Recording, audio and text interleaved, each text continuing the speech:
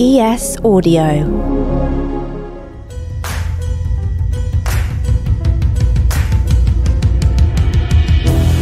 Where does a hard work ethic come from? I still have my mum sat on my shoulder telling me to look after the pennies and the pounds will look after themselves. So I'm very detailed in the numbers. I think that will always be my way. You know Sarah Willingham. She was on Dragon's Den and she got a seat there by being one of the country's most successful entrepreneurs. That girl from Stoke with a paper round that gave her £1 in her pocket went into hospitality and rose up to not just manage the place but buy it.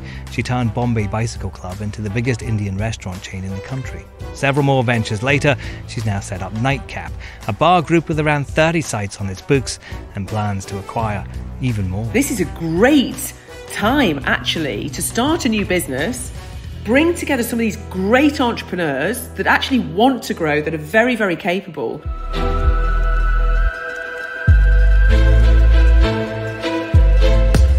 I'm David Marsden from the Evening Standard. Is it a great time to start a business? Nightcap was founded in 2020, lockdown year. A hospitality company launched when no one was allowed out the house. Now that's got to be hard work.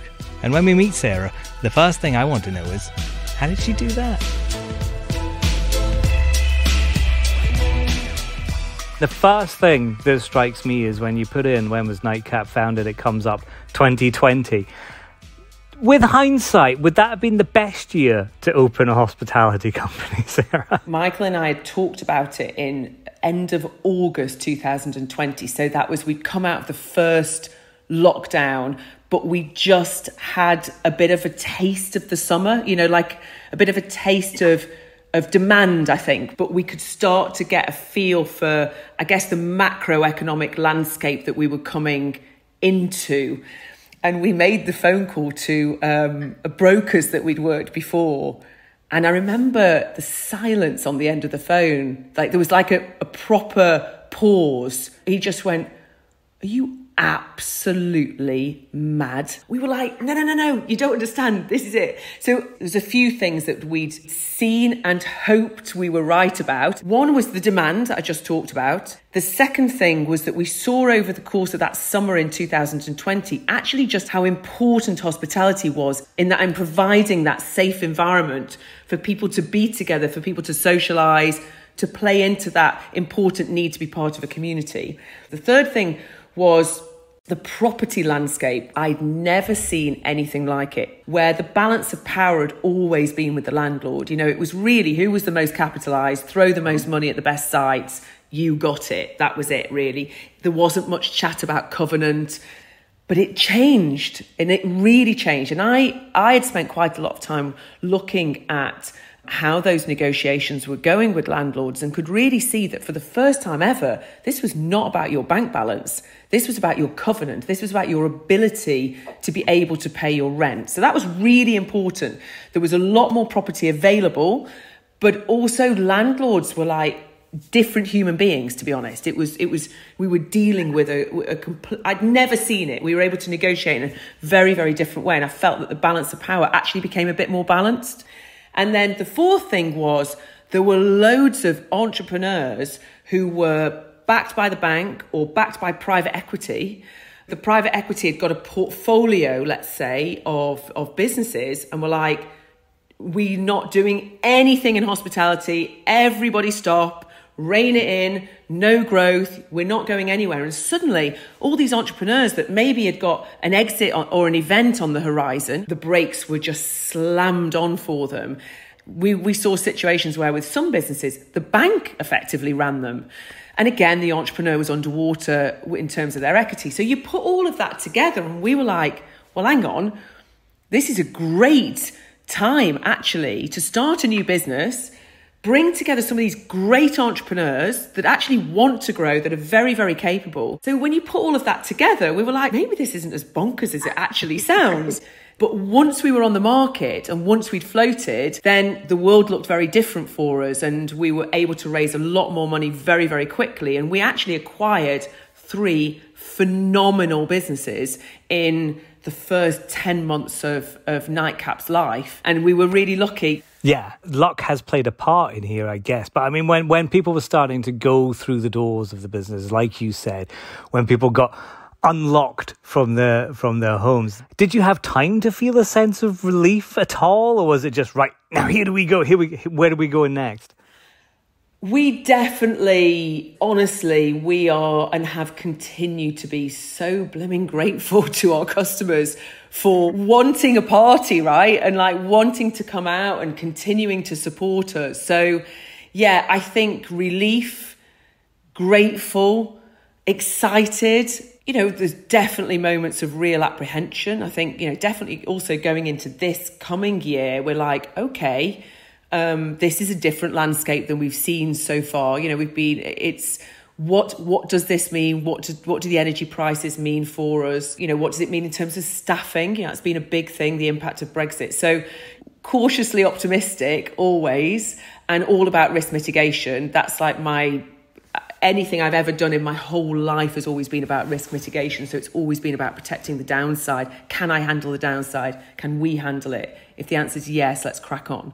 But you've touched on it there. Hospitality as a sector has been through the ringer and is continuing to go through the ringer. You mentioned energy prices there. People are having the restaurants and bars are seeing energy bills going up from thousands to tens of thousands a year. There's threats of a £20 pint, which isn't far off in London anyway. How are you getting through those circumstances when you've got through the pandemic and suddenly all the costs are going up? You know, we're in a very fortunate position in Nightcap, and I'm not blind to the fact that so many people aren't. But we're in a very fortunate position. Two things. One, most of our energy is fixed quite far out, actually, and we fixed it at the beginning of this year before all of this disaster happened. Was that deliberate? Did you think this is going to happen, or was that just a normal business practice for you? So we thought there's a part, one of the businesses where we managed to fix just at the last minute when we were getting a sniff of what was happening. There's not a single person that thought it was going to go this high. I mean, I'd be totally lying if I said that I thought the prices would get to, I thought they'd go up. Never did I think they would be this high. So that's the one side of it. And the other side of it is that because we're just so much bigger than we were, and the individual businesses were negotiating when they were tiny. Now, of course, we buy as a group. We're tracking, tens of millions of turnover now, and compared to a business that we might have bought that was 5 million turnover. So it does really make a difference in terms of your purchasing power. Now, that's not to say that it's not a risk, because of course we still have some sites that we've got 5-6 under construction at the moment. And some of those new ones that we take on might not have a longer term fixed price, so they need to be negotiated now. What you're talking about there being the size of the company helping you get through this, that is the timing of the creation of that company again, isn't it? It's moving in at the right time, understanding all these risks there, but going, no, this is right. And I guess having belief in yourself as business people to put that forward and to make that happen. Yeah, so we have an interesting structure, really. Nightcap is like super lean. There's me, Michael and Toby, basically. That's kind of it, really, in Nightcap. Obviously, we have a PLC board. The real magic happens beneath us in the sites and in the businesses. And we're very lucky. We have got great people. And I mean, best piece of advice I was ever given, it was in my 20s, and it's actually the guy who's the chair now of Nightcap. I've known him for many years. He's in my phone as Yoda. He's a really smart guy. He's always been like a kind of mentor. And he said to me, Sarah, surround yourself with brilliant people. And at the time I was like, well, yeah, obviously, like that's not the smartest piece of advice I've ever been given. Who doesn't want to surround themselves with brilliant people? I now know what he meant. He meant people who are brilliant at the things that they're good at, people who will free up brain space for you because they're so capable, that respond really well to being empowered. And I would say without a doubt that, that size of the group, the difference of running a really small business and now being part of a much larger business where you can bounce off other great people and actually collaborate. Like really force so much horizontal communication across the group because people have got superpowers. You know, Barrio's got a different superpower than the cocktail club. The cocktail club's got a different superpower than Tonight Josephine. And actually, if we can share those superpowers across the group, what you're going to get is a much better group of businesses that are all run a lot better because they only had their 1 or 2 superpowers originally. Well, now they're sharing 6. So it makes them all better. And I think that's a big part of why the group structure works. I mean, it has its challenges, right? Like you're trying to integrate 3 different cultures and different ways of working. And if you want to suddenly share an HR director across all 3, where do you put that person? Where do they sit? And, you know, so of course it has its challenges, but I've lucky enough to have created this group structure before twice. So I've at least got some learning and muscle memory from it. But when it works, it's real magic, actually.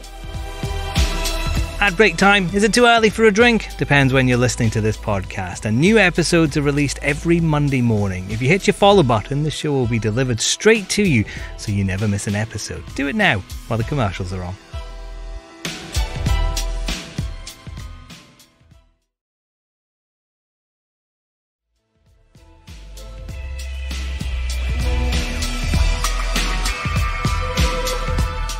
So we've talked about that kind of the stress of creating this company, but there has to be a fun side to being a CEO of something like Nightcap. I mean, at the very least, I presume you get to go to all of these great bars and all of these restaurants. I am never short of a party, right? Like, that's for sure. You know, I'm a real believer in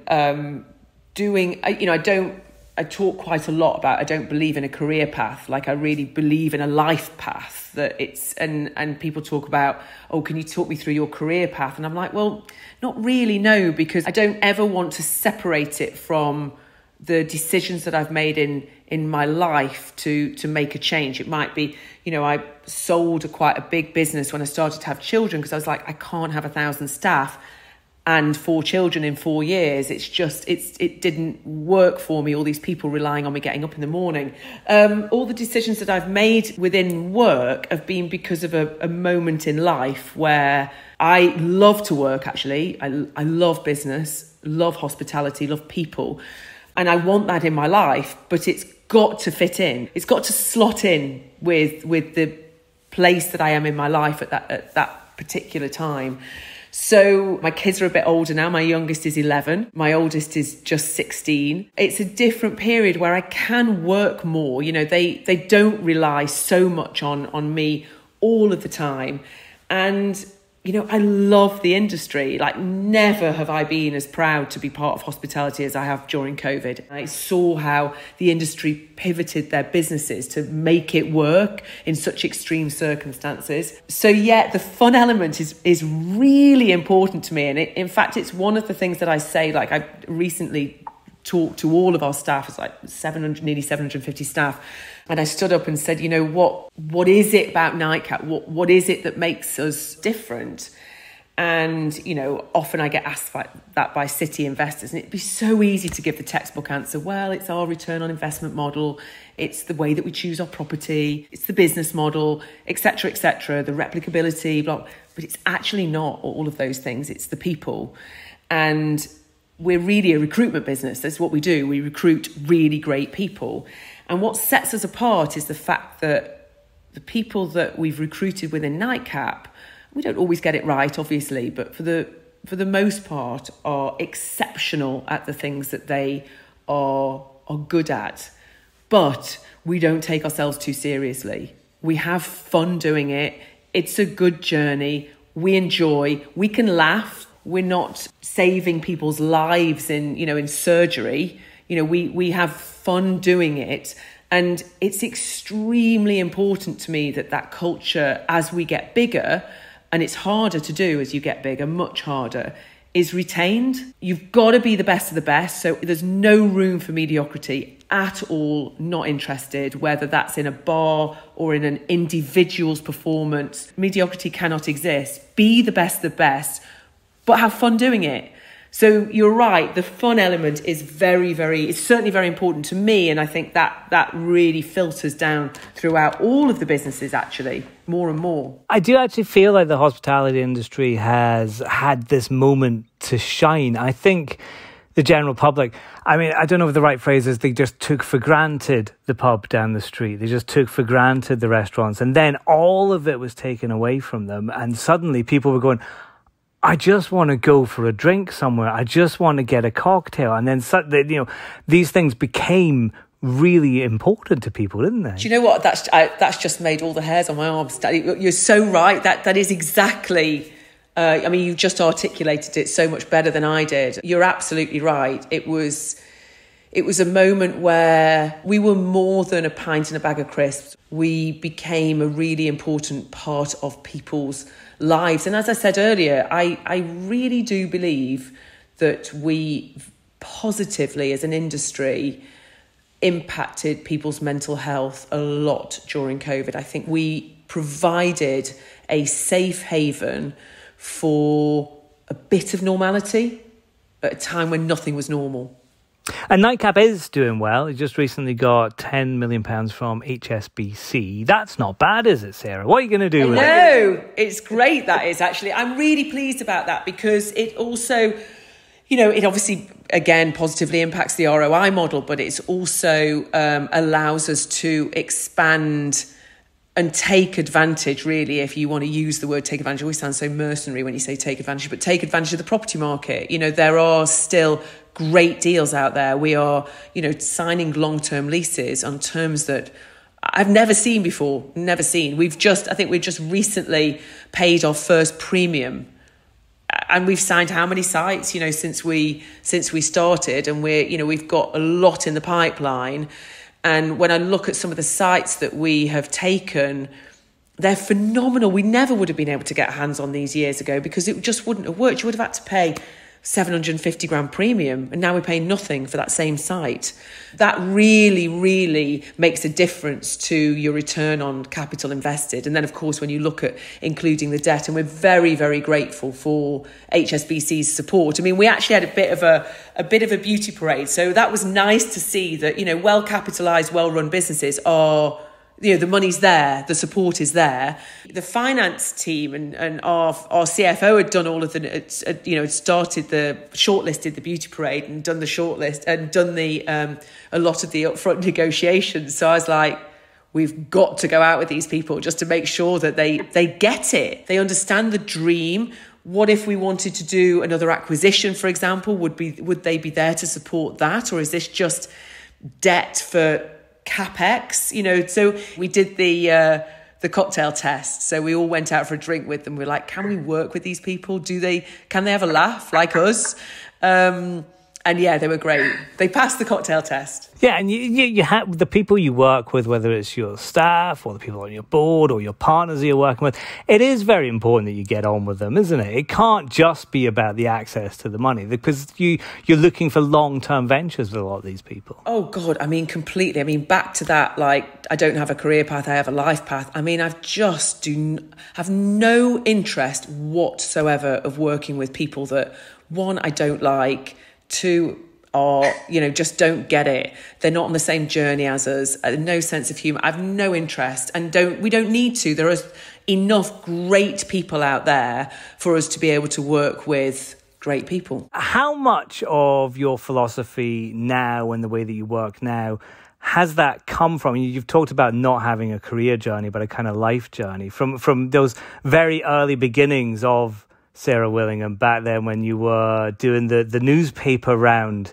for your local newsagent. How much of what you originally started with remains with you today? There's a couple of things. That's a good question, actually. Nobody's ever asked me that.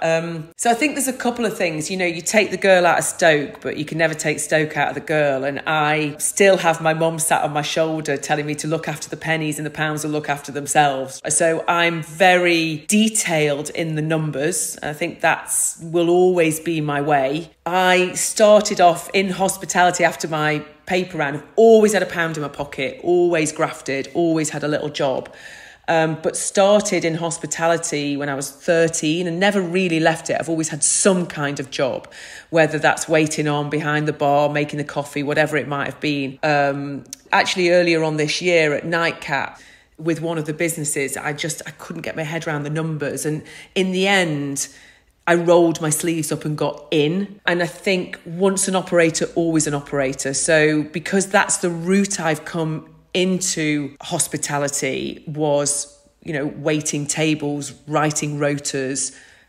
I understand the different aspects of hospitality from the absolute grassroots. It's definitely my default setting. As much as I love all of the corporate financing and the structuring, I love the sort of big picture structuring side of it, hence an IPO. And my husband's much better at it than I am, actually. He's fantastic, Michael, who's a co-founder. But we both have a really strong understanding of that. But really, when it comes to it, I can get very, very detailed. And I think that's from those early days, of really working grassroots in hospitality. I don't think that ever leaves you at all. And I think also my experiences over the years when I've been part of a group structure. So when I had the Bombay Bicycle Club, and I bought the Bombay Bicycle Club and being financed from a similar group structure to Nightcap, whilst I was sat on the board of the Clapham House Group, I, to begin with, was the MD of one of the subsidiaries. So I've also set up another group structure called NutriHealth with Michael. But again, so having done both sides of it, we definitely sat down with Nightcap and went, right, if we had our time again with those other businesses, what would we have done differently? Let's do it right this time. Let's learn from those experiences. So there's no doubt that there's learning in terms of we've seen it work from both sides, and go, right, how do we set it up to keep as much culture as we possibly can, but also to make sure that the MDs are the most empowered that they can be to run their businesses, and that we don't mess about with the individual cultures within the businesses that we bought. It's really, really important.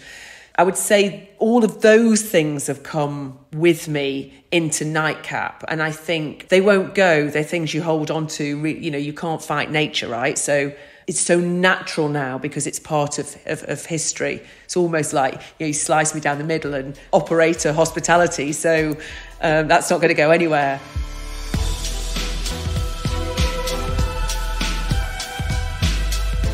That was Sarah Willingham from Nightcap. For more interviews, news and analysis, pick up the Evening Standard newspaper or head to standard.co.uk/business. How to be a CEO is back on Monday morning. Start your week with us. I'll see you then.